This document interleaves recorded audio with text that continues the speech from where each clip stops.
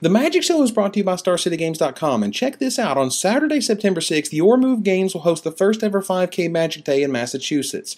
This event is open to all players and is expected to be huge, so mark your calendars and they'll see you there. Hi, this is Billy Moreno. Welcome to the Magic Show.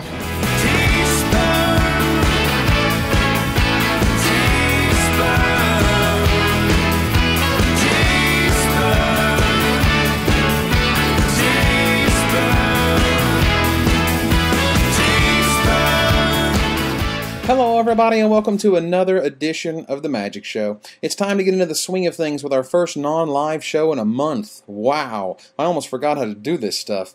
Anyway, this week we're going to take a long look at the new MagicTheGathering.com, check out Benjamin Peebles-Mundy's draft tools for Magic Online 3.0, discuss the latest Shards of Alara spoilers, and detail a brand new way you can support the show. Let's go!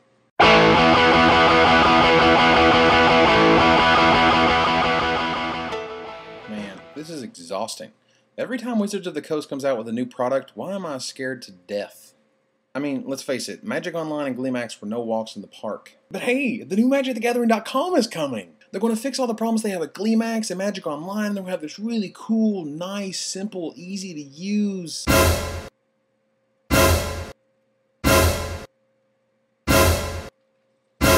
Damn it, Wizards! This is what you give us? This? Seriously. This flash beholden monster of a website? Good lord. Let's take this one point at a time. First, let's talk about the flash-based nature of the site. Now, I want to perform a little experiment right now, and I want you to play along at home, okay? I want you to think of your favorite websites. You know, the ones you go to every day, you get really excited about, you want to see what they got new in their content and all that good stuff. Well, I want you to think of those websites, and I want to think of how many of those have a flash intro on them. You got your number yet? I'm guessing it's 0. Okay. So you counter with, it's a game website. It's not just like, you know, Slashdot or CNN. I mean, we're talking about this is for the game, right? Okay. So let's take, for instance, a game, okay? So let's go to worldofwarcraft.com, right? And you go to worldofwarcraft.com and there is a splash page. Whoa, you are so proven right. No. But at the very top of the splash page, you notice something there? It says continue to worldofwarcraft.com, and you might also notice that it's not flash-based. But anyway, and then you visit worldofwarcraft.com again, say the next day, it doesn't actually show you that splash screen anymore. It actually sets a cookie so that it doesn't bug you next time. Now, it may seem silly to harp on Flash this much, okay? But there isn't so much as a banner on the top of the screen that allows us to skip it. There isn't a little checkbox that says, please don't ever show this again for the rest of my life, thank you. But the worst part is that when you go to MagicTheGathering.com, the actual link to the site, you know, the one you're looking for, is below the fold. That means this flash intro is so tall that when you first go to the site, you're probably not going to see the link to MagicTheGathering.com. I don't know why that is. Damn. Now, before I let this go, and God knows I've beat this horse about as much as you can beat one last point. On this extremely magical intro, we have 3 options. We have Planeswalkers, we have Planes of the Multiverse, and we have the Colors of Mana. Now, you know what isn't listed on those 3? What is Magic? What is the game? What in the hell Magic the Gathering is? Because the best part is when you actually click to, you know, the real site, you know what you're looking for, you see a little banner down there that says, what is Magic? You know where you might want to put that? On the frickin' home page. Alright, last point, okay? Seriously. And I mean this with all due respect. Why are you guys hiding your content? Seriously, I can't. Like, it's a maze to get to one article now. It's an actual chore. I actually don't look forward to going to the site anymore because I have to find my way through the myriad depths and click like 4 times to get what I could used to get to in 1 click. I don't understand why that's better than what it used to be before. Because it takes several clicks to actually find this content. You know, content that you don't mention anywhere else on the site. And quite frankly, I'm astounded that you took what I thought was the centerpiece of the old website. You know, the reason we came back there every day, which was your daily content, and you put it as far deep as you possibly could into this new one. I mean, I don't have to remind you that you pay good money for that content that you hide deep in the levels inside your website, right? What I'm saying is that this stuff should be on the homepage, or at least links to it or something. How about getting rid of that stupid download section? I mean, does anyone really use that? And does anyone really like the fact that when you click on one of those icons, it brings up a zip file instead of, say, I don't know, a page of resolutions to choose from, which is sort of what I was expecting. When you click on an icon and you don't know what it does, that's called mystery meat navigation, and it's not fun to use or explain, and this website has a lot of it. I got an idea. Why don't we just get rid of this silly download section thing and actually advertise the content that you pay for every single day and put that up there? Or how about adding another like smoky, glowy thingamabob in the flash mist that says, what is magic? So someone can figure that out without having to click on the little button below the fold. Or how about we make the daily MTG page the home page? Post flash intro if you must, but at the very least try to steer people towards this awesome content that you produce day in and day out. Okay, so I have complained my little head off, right?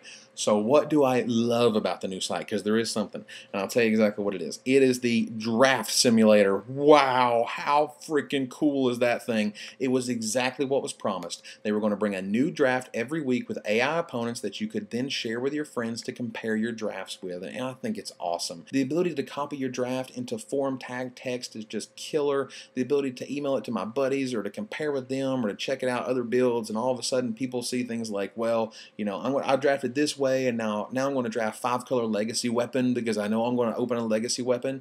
And while that sort of cheats the system, at the same time it's still really interesting. So I would like to say kudos to Wizard of the Coast. I would like to congratulate whoever created the draft simulator because it's an awesome idea, and I can only hope that development can continue and we'll use different sets instead of 10th edition, that the AI will get better, and that maybe one day we can actually have a collaborative online draft system, which I think would be pretty cool, even if it's just, you know, fantasy based. Now I could go on, but I won't. I know you got it in you, Wizards. How about next time we be a little less flash heavy and a little more content heavy? It helps all around.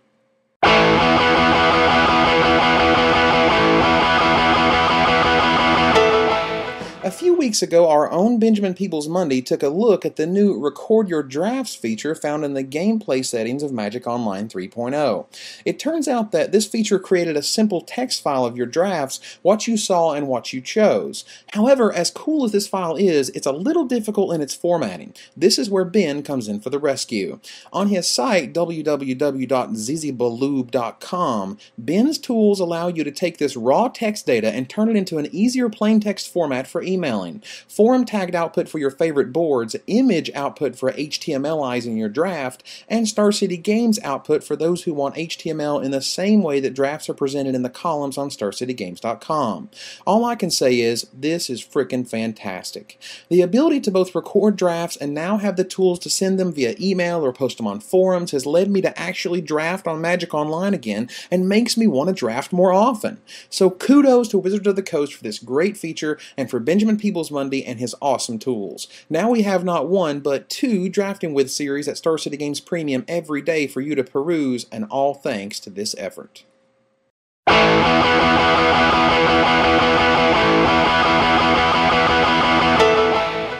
Okay everybody, it's that time again. Shards of Alara is coming up, and it's quickly appearing that Shards of Alara is actually Planeshift 2.0.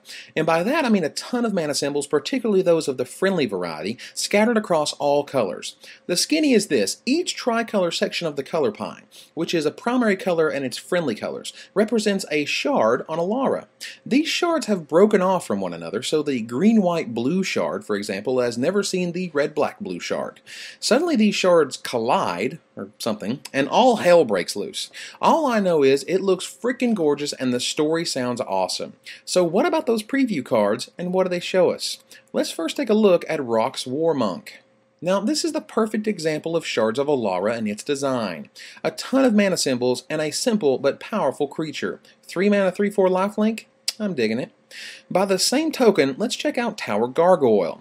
Now this says a lot about the blue shard Esper and its makeup. This is a 4-mana flying artifact creature for a colorless white, blue, and black. I repeat, this is a multicolor artifact creature.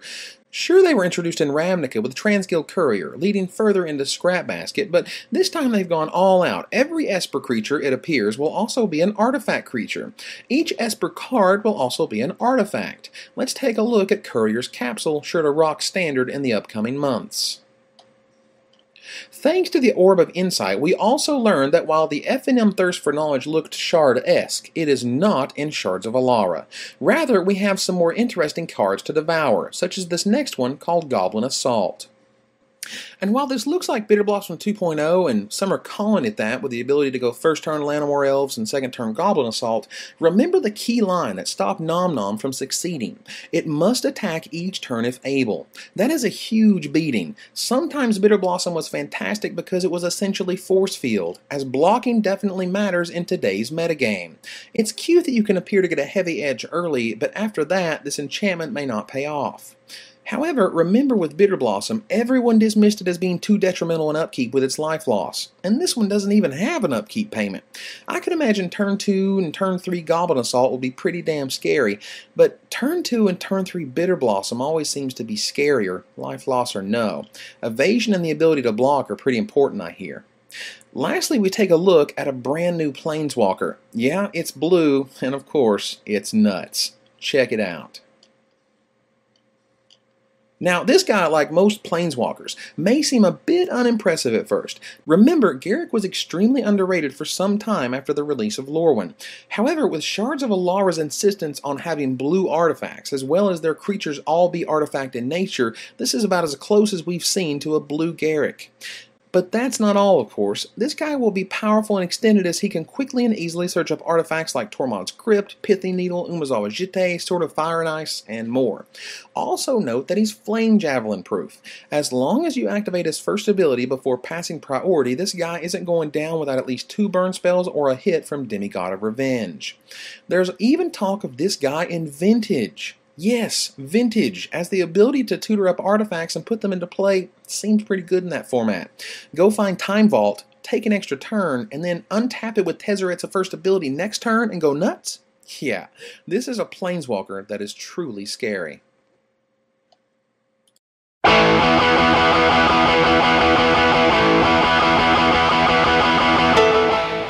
To wrap up this week, I'd like to announce that MrOrangeProductions.com is officially launched. This is my website for all things video that I do, including directing, editing, producing, and so on. Believe it or not, I do actually produce more than just the show. This site also allows me to do things such as recant stories about the first few Magic shows, a continuing series, but it most importantly affords me a unique style of fundraising. Yeah, it's that time again. I'd really like to make it to Berlin for the Pro Tour, but I can't without your help.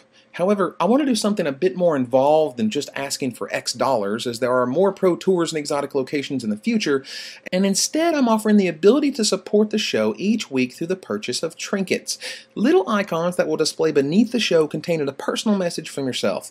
You'll also get your name in the credits of the show in which the trinket was displayed. These graphical trinkets are priced from $5 to $75, all based on the goofy nicknames I've given cards over the years. Also, if there are any talented graphic artists out there who would like to design higher quality or better looking trinkets, I would be in your debt. I honestly don't like to ask for donations, but many viewers have encouraged me to do so, and this is my compromise. I won't hit you up for X dollars. I'd rather give you a platform for support at whatever donation level you feel is appropriate, and go from there.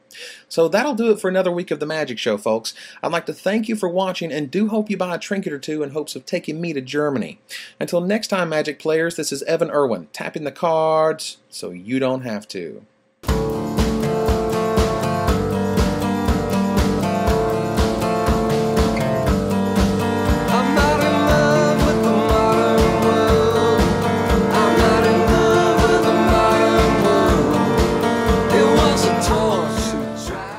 I always like the fatties.